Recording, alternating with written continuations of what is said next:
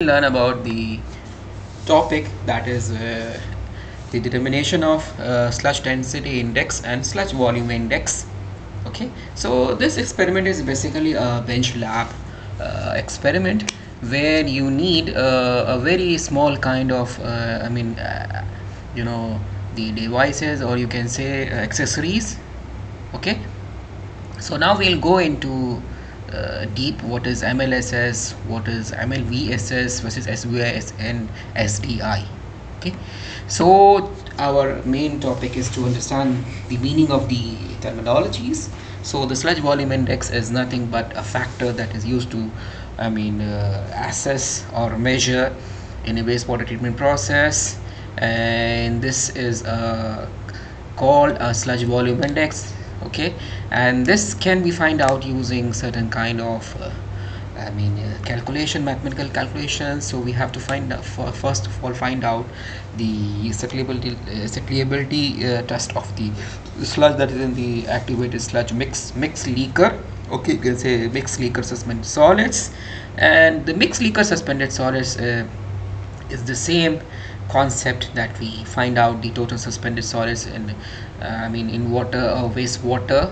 Okay, so the term mixed leaker suspended solids result is like you can say this will come up with a number of index that will really describe the ability of the sludge to settle and or compact, and the sludge volume index gives a more accurate picture of the sludge settling characteristics. Okay, and SVI can indicate the changes occurring in an activated sludge process or treatment, and it would also tell you the sludge settleability in the final clarifier, or you can say the secondary clarifier. And by the definition, the SVI is the volume of the settled sludge in milliliters occupied by 1 gram of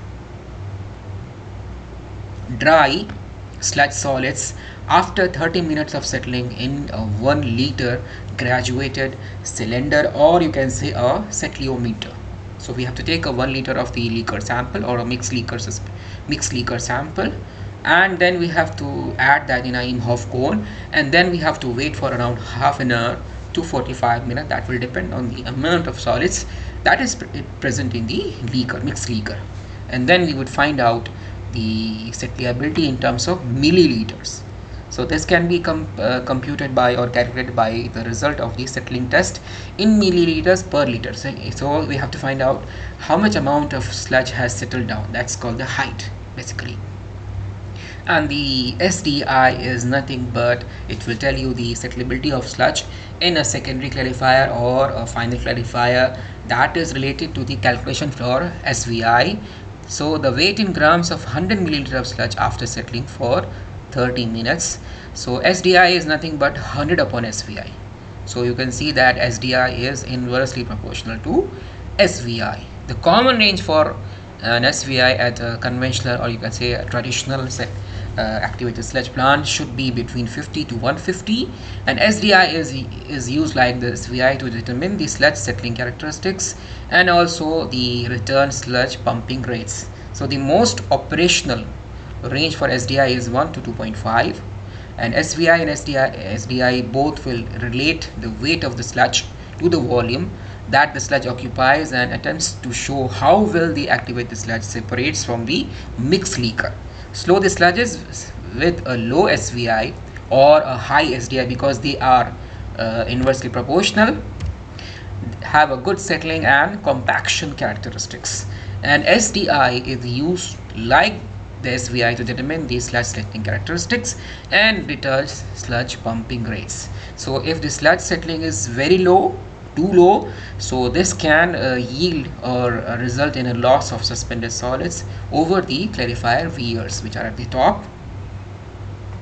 Okay, and if the SVI settles too quickly and SVI is less than 50, so this can be any point to the pin floc, which is commonly caused by old sludge when the sludge becomes old, and it is recommended to perform the SVI test every day when we are treating the the wastewater, usually using a activated sludge process or a sewage sludge process.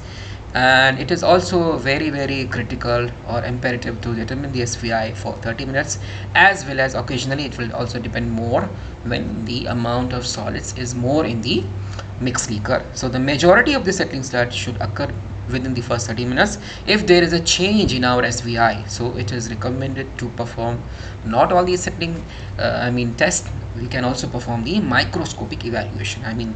If there are other organisms in the water, like we can find out the the E. coli or coliform test or other kind of microbial test.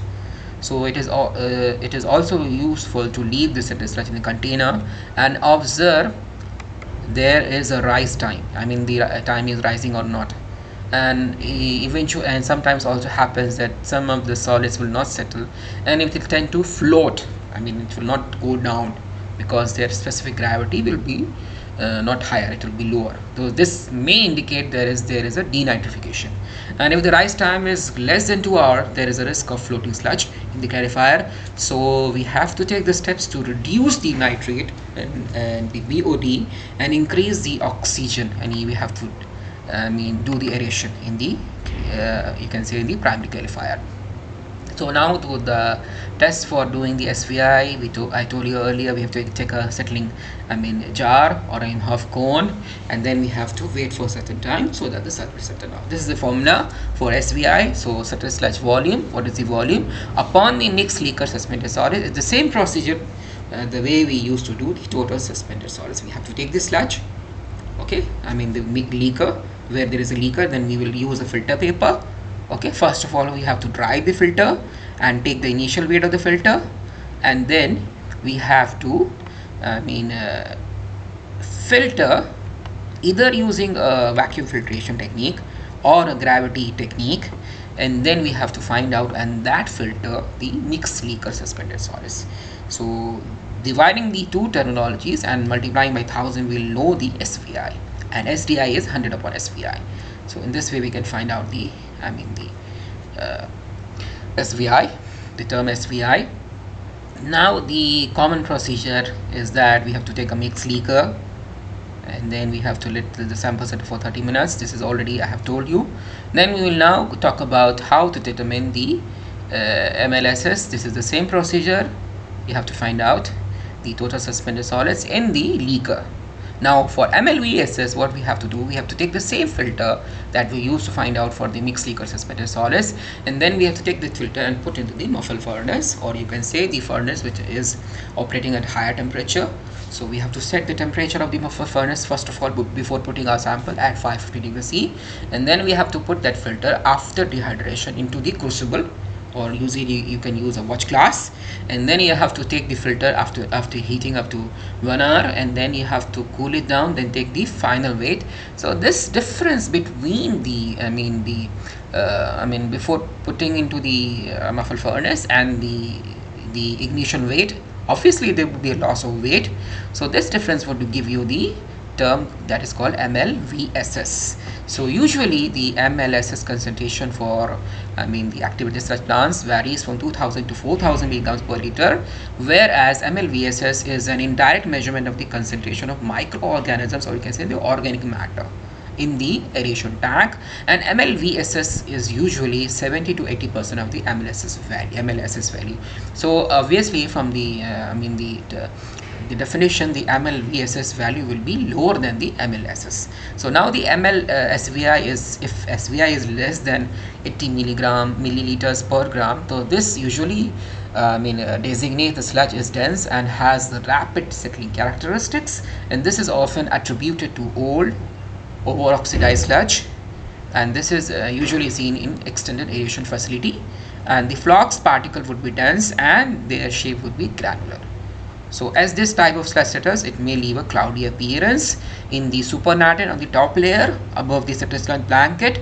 So this turbidity is called pinpoint floc or pin floc, and if this SVI lies between 100 to 200, this kind of activated sludge plants will produce a clear, good quality effluent with an SVI in this range. The sludge typically settles more slowly and traps more particulate matter, and it forms a uniform blanket before settling. So in this case, you have to take the microscopic examination of the leaker samples. Okay, and or you can also oxidize the samples, you can provide aeration. Now if the SVI is more than 250 ml per gram, so this indicates there is a very high SVI and the sludge will settle very slowly and it will have a poor settleability test. So the MLSS looks light, fluffy, not very dense. So there are several reasons the SVI may high, it's not one reason. Okay, and a high SVI may also indicate filamentous sludge bulking. In this case, the micro or microscopic examination is highly recommended.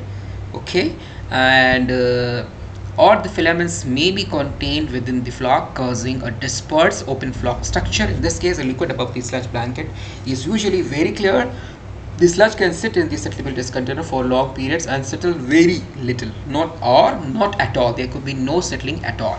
So now this is the formula for finding out the SVI, as we saw up. Okay, now these are different type of sludge. This is a young sludge which will have a poor settleability, a right sludge will have a good settleability, and these are different kind of, the rotifers are different kind of microorganism present in the sludge. This is an old sludge, will have a poor settleability. So for the experiment point of view on the observation table, first of all we have to note down the volume of the sample, and this is the SVI, SDI, MLSS and MLVSS values. So usually we should do the experiment in triplicate, so that to avoid error or to get the approximate value of the above the terminologies that are mentioned in the observation table. So this is the how we what is the meaning of the 3 or 4 terminologies and how